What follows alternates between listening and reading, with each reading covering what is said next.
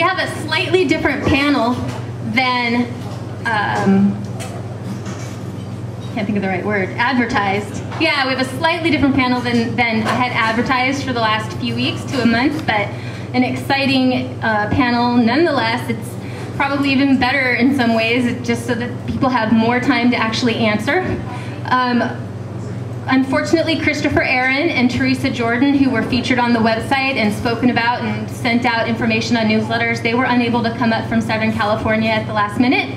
So I begged, but I didn't have to, apparently, and Bradley Saul said that he would join us tonight, and he is the founder and director of Organic Athletes, which we were going to talk about a whole bunch tonight anyways, so very excited to have that happening. So we've got Kevin Park, Bradley Saul, and Zachary Scioli. I could never figure it out in my head. So now that we know their names, we'll just start off by having them tell you a little bit. They'll say their name again, say your age, what your sport is, just so people know when we get started. So go ahead. Hi, my name is Kevin Park. My name is Kevin Park. I'm 2 days away from my 25th birthday. And I'm primarily a cyclist, but I do all sorts of activities to stay in shape: running, weight training, yoga. I'm a certified personal trainer, and yeah, that's me.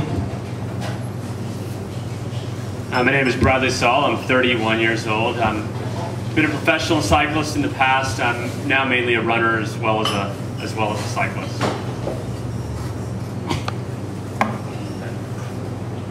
So I'm Zach. I'm 22. I'm primarily a cyclist as well, but I do multi-sport, swimming and running. I've done triathlons, and yeah, it's a pleasure to be here. Well, that was fast. Okay. So let's talk a little bit about your personal bio, as far as how long have you been doing sports, and where along that pathway did you discover raw foods, and what did that do for you? And you can take some time on this one.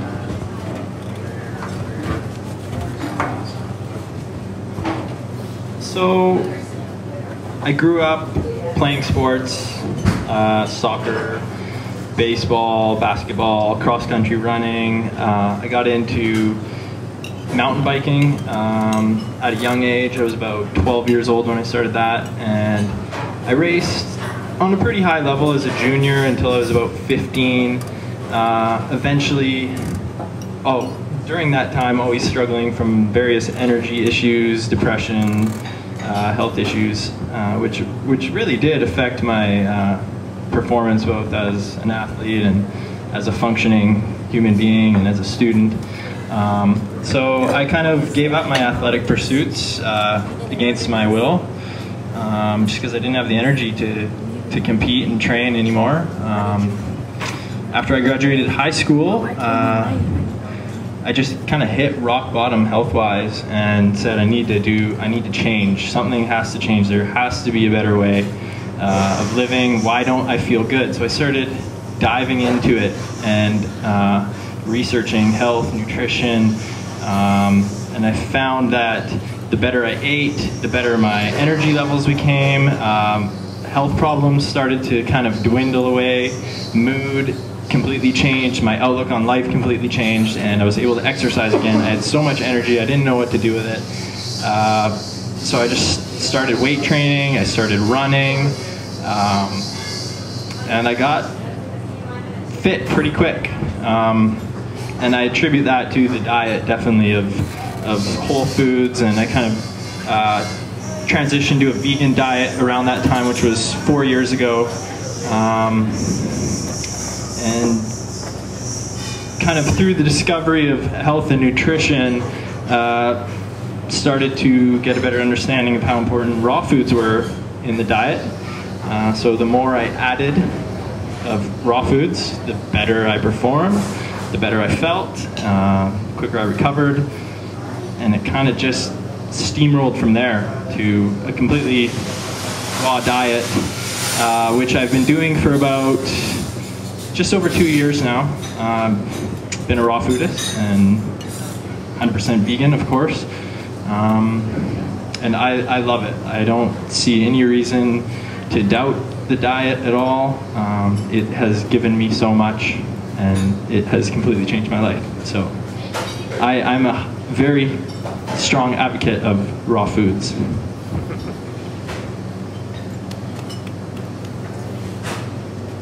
I was never an athlete growing up. I was the skinny, brainy kid in high school and elementary school.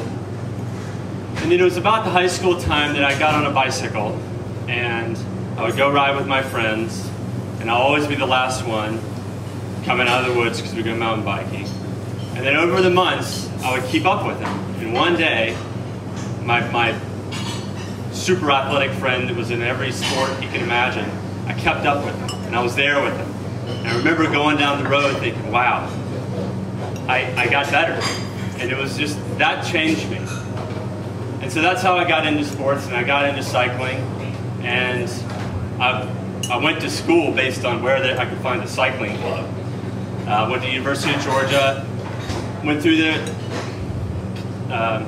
rode for their cycling club for several years, went to nationals my first year there, and I moved up through the ranks pretty quickly.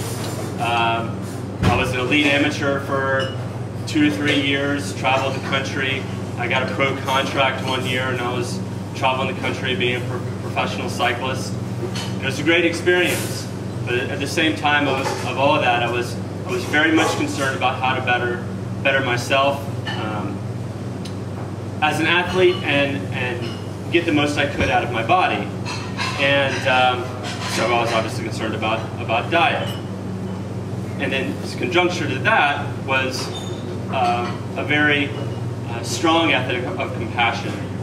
And looking around all my athletic friends, it was very much, you have to eat meat, you have to get this protein, so on and so forth. But as I started looking into it more, it was actually John Robbins' book, The Food Revolution, that sort of opened my eyes to hey, you can do this as an athlete. And that's how 7 years ago, I quickly became vegan. Soon thereafter became raw, and that's where Organic Athletes started 7 years ago. And I've been teaching people and educating people about it ever since.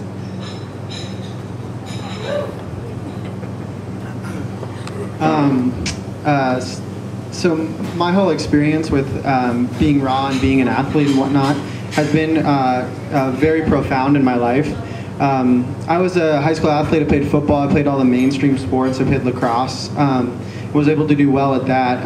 But getting out of school, I wanted something to be athletic. You know, I feel that there's a lot of pressure in society we live in. You know, like be fit, be lean, be attractive. You know, and you know, those were all things that interested me. I got into weightlifting, of course, and really just was topically stimulated to do things. You know, like I had said, weightlifting, and a lot of things put out there in the media, like, oh, you need protein. There's this protein phenomenon, you know, like, oh, you need all this protein, weightlifting, recovery, all that and whatnot. You know, and I definitely went down that road, and I feel had almost like a cathartic experience, you know, went to such an extreme with putting these things into my diet and putting these things into my life that society had kind of showed me, you know, and it just led me to a place where, you know, I didn't actually feel fit, and I didn't actually feel strong, and all those things. And you know, through all this, I began the sport of cycling, and I kind of came to a point where something felt wrong, just like, you know, we all have, something felt out of balance. And one day just sort of had an epiphany. You know, I was on my bike, and I just thought, well, what am I doing? I'm just some guy in spandex riding down the road trying to win a race. What is that? You know, but you know, I thought, you know, it'd be cool if I could do this for something better, do this for some sort of a cause. You know, I feel like then I would have an intimate relationship with fitness and health and being.